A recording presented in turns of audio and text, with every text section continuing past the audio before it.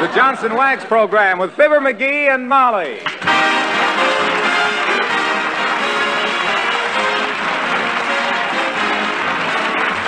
The makers of Johnson's Wax and Johnson's Self-Polishing Glow Coat present Fibber McGee and Molly, written by Don Quinn with music by the King's Men and Billy Mills Orchestra. The show opens with O G O Joy.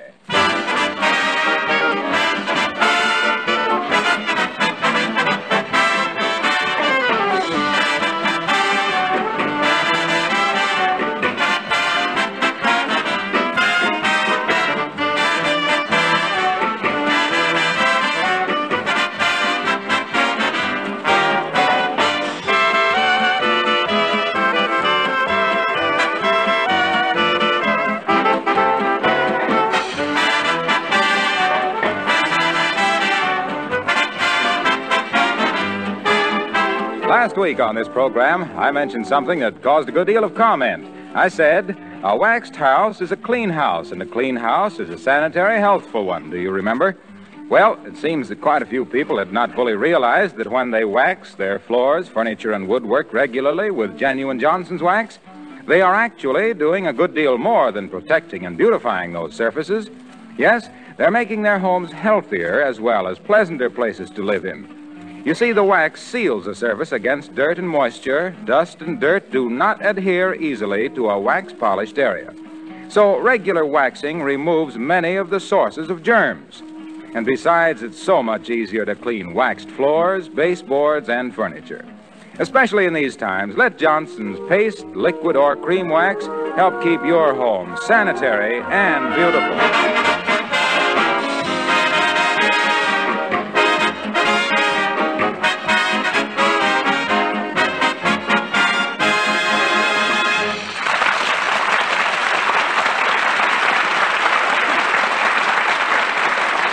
Well, about this time of the, quote, happy, unquote, Yuletide season, every husband begins to get that cornered rat look about his eyes.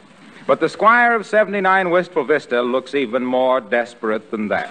Something is definitely perturbing our hero. For further details, we join Fibber McGee and Molly.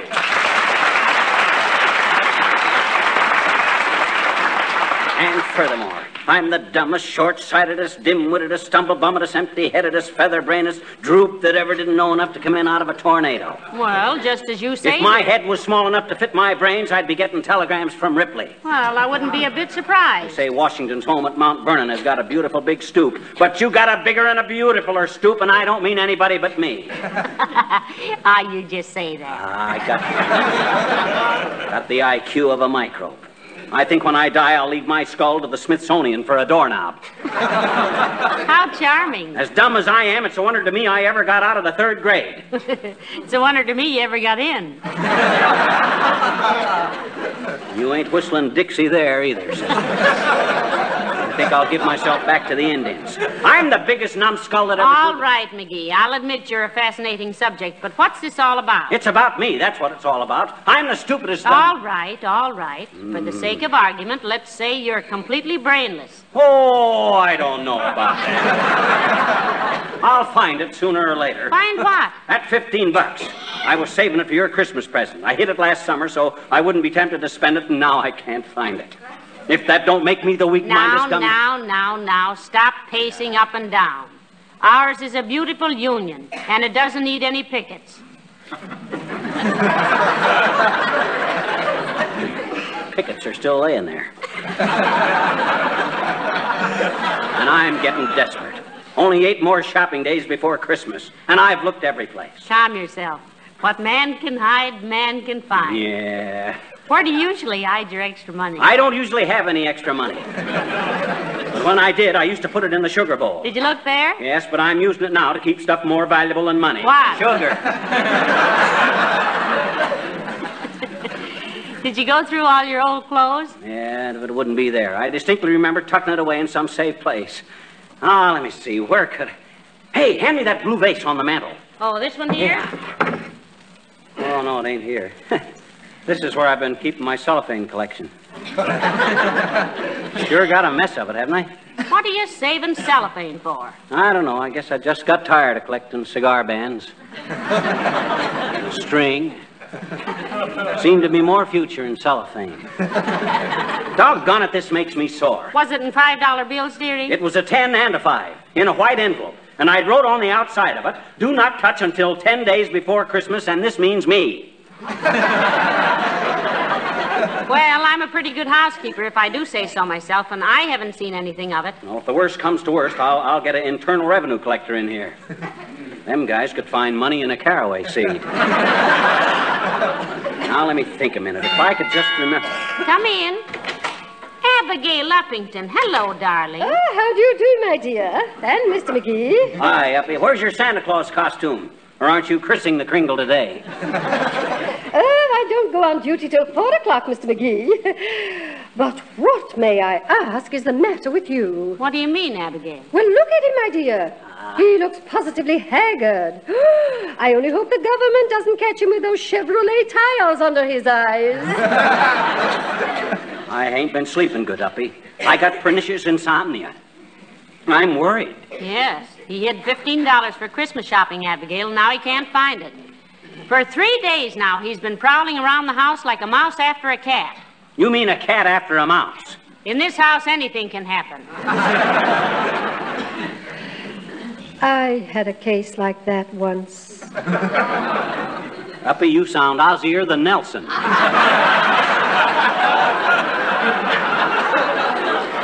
What happened with you? Oh, I was simply frantic because I thought I'd mislaid a ruby and emerald bracelet. But the solution was so simple, it was ridiculous. Well, what was the solution? Maybe it'll give McGee an idea. I suddenly realized I had never had a ruby and emerald bracelet. Oh, wasn't that silly? And I thought I was dumb. Uppy, you're as giddy as a steeplejack full of applejack. I'm afraid I was at that time, Mr. McGee. You see, I was just a girl out of finishing school and madly in love with a handsome young lieutenant. Well, there was something awfully romantic about those Civil War uniforms, Abigail. Yes, indeed, they certainly were. I beg your pardon, Mr. McGee. Don't mention it, Abigail. But what girls' school did you go to? Oh, Ward Belmont, my dear, in Nashville, Tennessee. Oh, I can close my eyes now and smell the magnolias on the campus. That's my hair, Uppy. I just come from the barber shop. And it is Magnolia. It's Jockey Club. Well, do remind me, my dear, sometime to show you the pictures of my class. I was captain of the croquet team, you know. No. Well, call me Virginia and watch me reel. So you all were the captain of the croquet team, was you, honey child? Now, please, Mr. McGee. I have only the most charming memories of the South, and I found Southern men were always most gentlemanly. Well, I guess that'll dim your northern lights, McGee. That must account for my good manners, Uppy. My grandfather wore the Southern uniform, you know. Oh, really? Sure. He was a conductor on the Chattanooga Choo-Choo, Abigail. What was it you wanted to see me about? Oh, I just wanted to tell you about the most marvelous fortune teller. Fortune teller? Blah. Those bargain basement gypsies couldn't foretell the future of a blue-eyed blonde with the fleet in. Oh. But they're fun, dearie. They're fun. Ah, fun my clavicle. Dark man going across your path, going to take a long journey, going to get a letter. You'll find your diamond ring under the... Hey, maybe she can tell me where my $15 is. Come on. What are we waiting for? Get your hat, Molly. Where is this fortune teller, Well, Uppy? it's upstairs, though. Never mind, I'll find it. Come on, Molly. We'll see you later, Uppy. Why didn't I think of this before? Oh, boy, that $15 is as good as found. Right now. Why, those people are wonderful. I know of a case where a guy lost a bass drum once and those...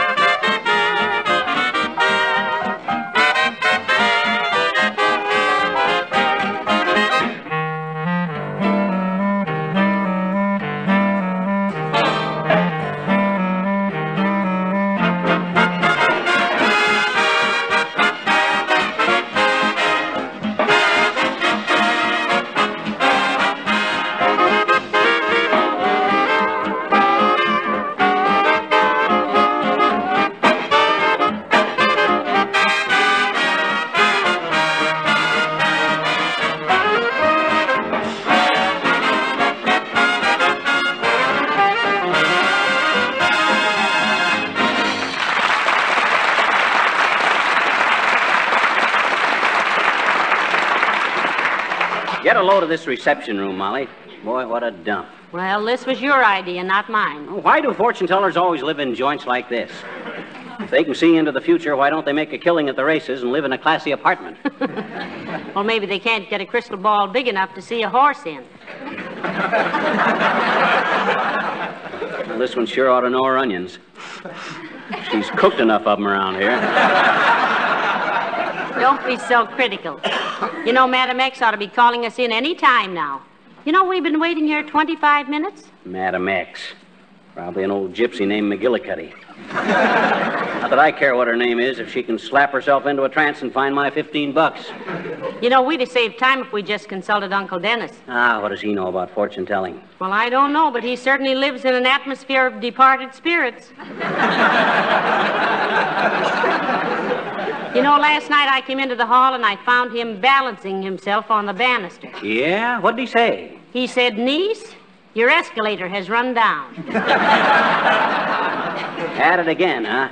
I gave him a lecture about that just the other day. What'd he do? He just sat tight. Mr. McGee, I will see you now, please. Oh, thank you, madam. Come on, dearie. We'll see what fate has in store for you. If fate still has a store, which I doubt with things being so hard to get. Well, I'm ready, sis. Hop onto your broomstick. This way, please. Ooh, incense. I think I preferred the onions. Hey, can't we have a little light in here, sis? No. The darkness, she is desirable for proper contact with the forces of the unknown. Oh. Sit down, please. Oh, thank you. Wow. You see, the reason we came, Madam X, is because... Do not tell me. I will tell you. Your husband is in trouble, no? My husband is in trouble, yes.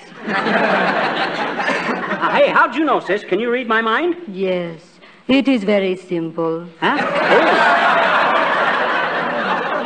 You know, that's what he's been telling himself all day, madam. How do we go about this now, sis?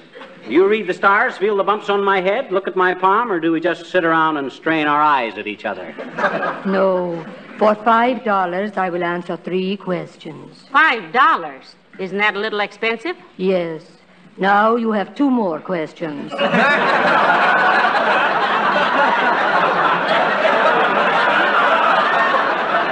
we better not waste any time, Molly. Here's the question, sis. Where's the $15 I was saving for my wife's Christmas present? It is right where you are putting it. Now, you have 1 more question. Heavenly days. We're not making much progress, are we? No. Now, for another $5, I will answer 3 more questions. Oh, no, you don't, sis. Come on, Molly. I ain't going to pay her $10 to find 15. Here, sis, here's your $5. Thank you. You must come again and see Madame X when you are troubled with business, law, or marriage. Who, us? Do we look that silly? Do you think we like to be gypped? That is 3 more questions. I will answer the first one by saying... Come on, Molly, come on. Quick. Well, my goodness, McGee. We didn't get much satisfaction in there, did we? Well, yes. She at least says that dough is still where I put it. That's some comfort. Well, come on, let's go home and see. Well, hello there, folks. Say, have you been consulting Madam X? Yes, if you call it that, Mr. Wilcox. The way that dame clips you, she ought to be a barber in a boot camp. You going to consult her, Junior? Sure. I was in here last week for advice. About what? Oh, business. I asked her how the future of Johnson's Wax stacked up. She said it had a very bright and sparkling future. Oh. She said that in times like these, when conservation was so important, more housewives than ever would preserve and protect their floors with Johnson's Wax. And what was the second question, my fellow chump? Well, then I asked her which of the Johnson Wax features I should emphasize, and she said health.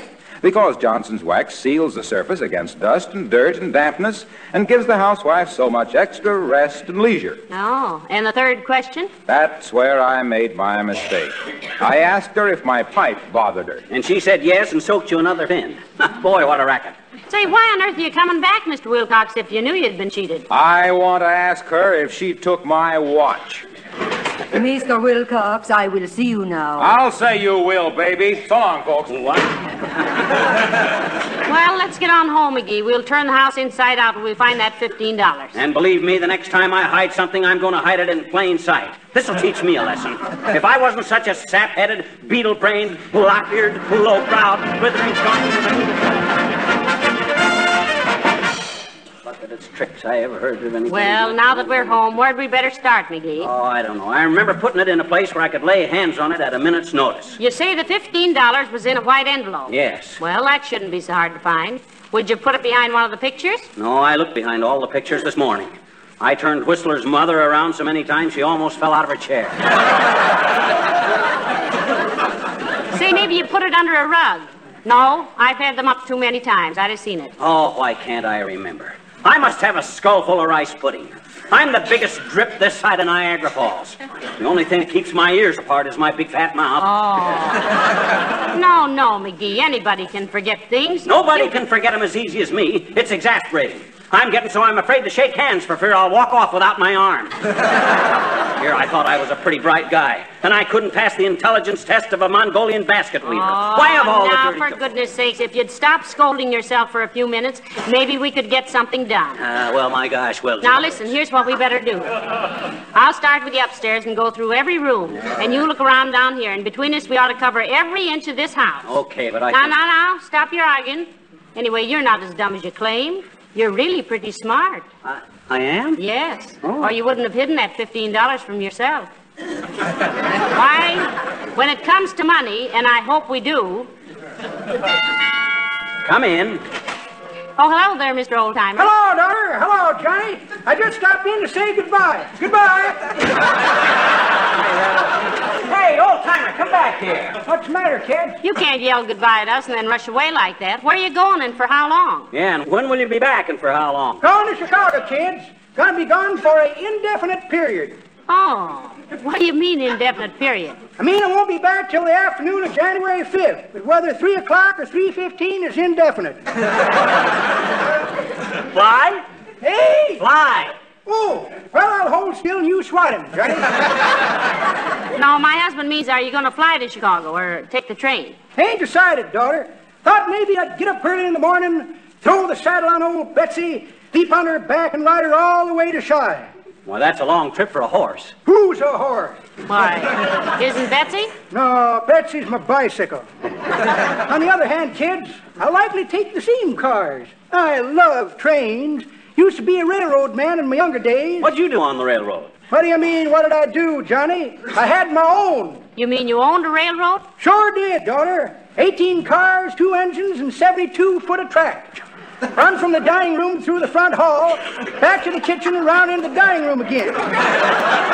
Stopped at the umbrella stand, the piano stool, the refrigerator, and the cook, exception Mondays, which was the cook's day off, and at the piano stool on signal only. But I had a bad wreck in 1889 when Papa come home late one night, tripped over the coal car. Oh, tough luck. Yes.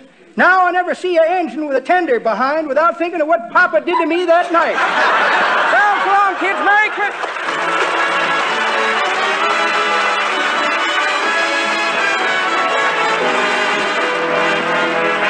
The King's Men sing I'm Dreaming of a White Christmas. Children singing silent night, holy night, while the bells are ringing, while the children sing, I'm dreaming of a white Christmas, just like the ones I used to know, where the treetops glisten and children listen to hear the sleigh bells in the softly falling snow. I'm dreaming of a white Christmas, with every Christmas card I write. May your days be merry and bright,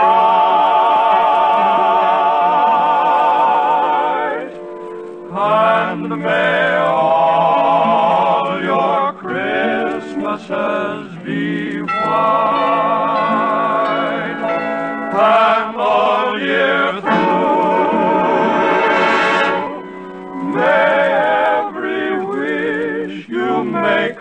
Christmas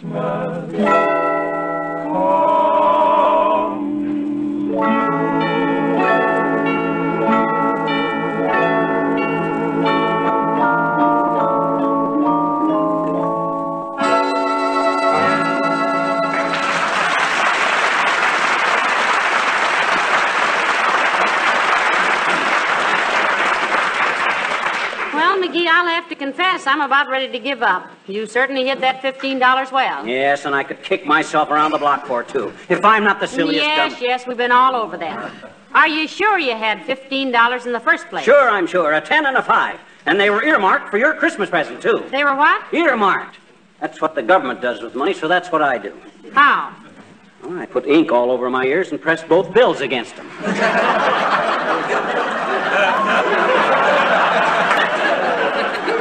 I think the theory is that no two people have ears alike. You know, like fingerprints, only easier to see. Well, that must keep Mr. Morgenthau pretty busy. Yeah, I guess it does. Now, listen, let's just sit down here and reconstruct what you did when you hid the money.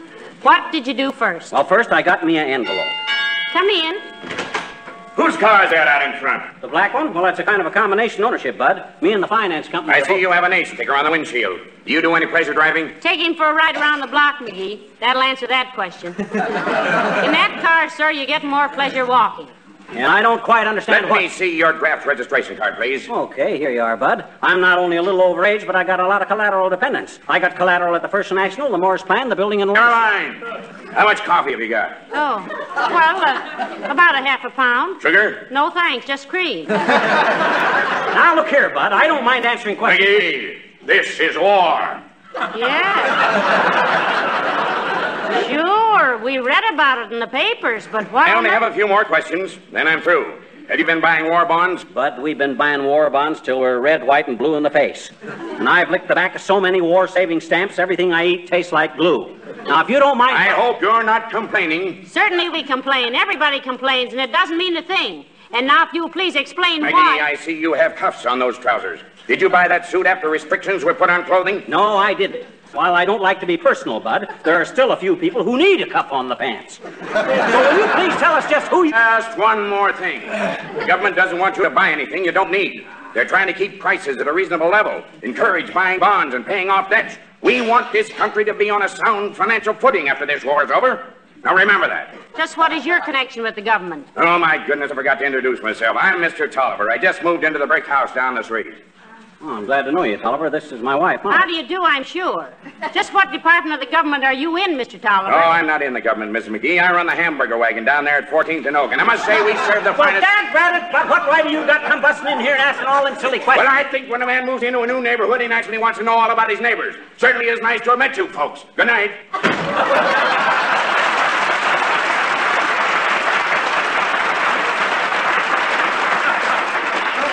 Well, of all the brassy, nervy people I ever tells met... me I'm going to have trouble with that mug. He's going to get in my hair, and there ain't enough room in it for anybody but me. A self-appointed copper. Oh, never mind, McGee. Let's concentrate on finding your $15. Now, what did you do after you got the envelope? Well, now, let me think. I put the money in the envelope and sealed it. Yes. Then I started looking for a hiding place. Yes. First, I thought I'd hide it in the hall closet. And then I says to myself, no, I says. I'm going to clean out that closet one of these days. So I takes the envelope. Oh, for goodness sakes. Come in. Hello, Mrs. McGee. Hello, Mr. McGee. Oh, Mr. Wimp. Hi, Wimp, old man. Why the suitcase? You running away from home again? Oh, no, Miss McGee. I'm going to Chicago on a business trip for about 3 weeks. Oh, is your wife going with you, Mr. Wimple? No, she isn't, Mrs. McGee. I'm going to be terribly lonesome without her, too. Ouch. What's the matter? I was crossing my fingers so hard I almost broke them. Well, what kind of a business trip is this, Mr. Wimple? I'm going to see my publishers, Mrs. McGee. The ones who publish all my poetry. Oh. They sent me a telegram saying they wanted to see me. Gee, they must think a lot of you, Wimp. Yes, they wanted to publish my picture. And I sent them some, and they wired right back. We don't believe it. Come in person. Wasn't that nice? So you won't be here for Christmas, Mr. Wimple? No, but Sweetie Face gave me my Christmas present before I left.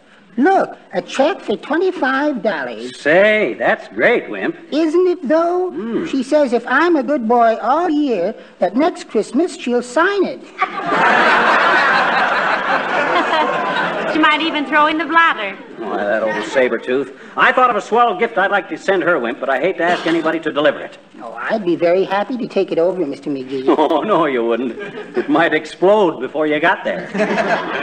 Now, if you timed it right to the second.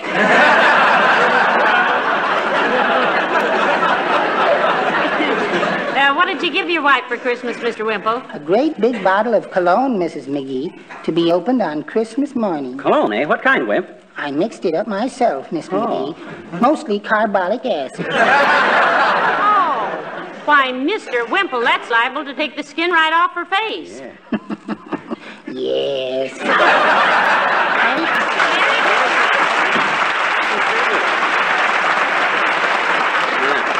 3 weeks away from that gunner's mate of his, and Wimp will be a new man. Poor little fella. I'll be a poor little fella myself if I don't find that $15. If I wasn't such a numbskull, such a hopeless dope in a blue ribbon tube, Stop it now. Huh? Let's take up where we left off. Okay. After you decided against hiding it in the closet, what'd you do? Doggone it, that's what I can't remember. All I know is I put it someplace where I'd remember it just before Christmas. Well, I'm sorry, McGee. I can't imagine where in the dickens you... Dickens! That's it. Now I remember. Here it is, right here in this book. What book? Dickens' Christmas Carol. Whatever made you hide your money in that? Safest place in the world. Nobody ever opens that book till Christmas time.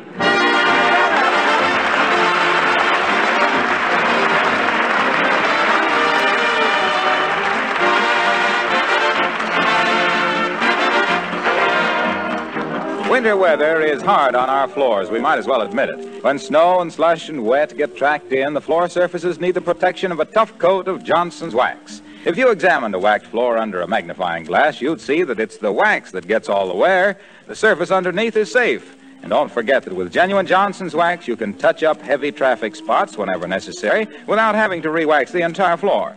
Don't forget either that there are 100 extra labor-saving uses for wax around your home. Windowsills, Venetian blinds, luggage, shoes and boots, furniture and woodwork. In these times when we have to take better care of the things we have, wax is a helpful ally.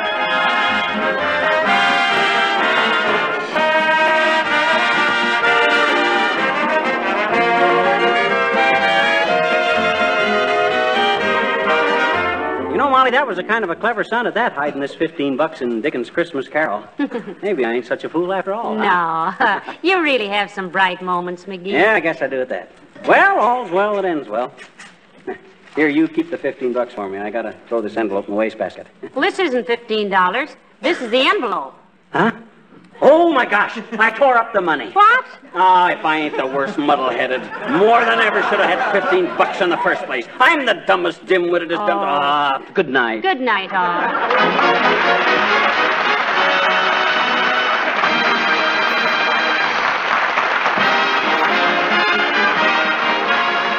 The characters of the old-timer and Wallace Wimple heard on our program were played by Bill Thompson. This is Harlow Wilcox speaking for the makers of Johnson Wax Finishes for the home and industry, inviting you all to join us again next Tuesday night. Good night. This program reached you from Hollywood. This is the National Broadcasting Company.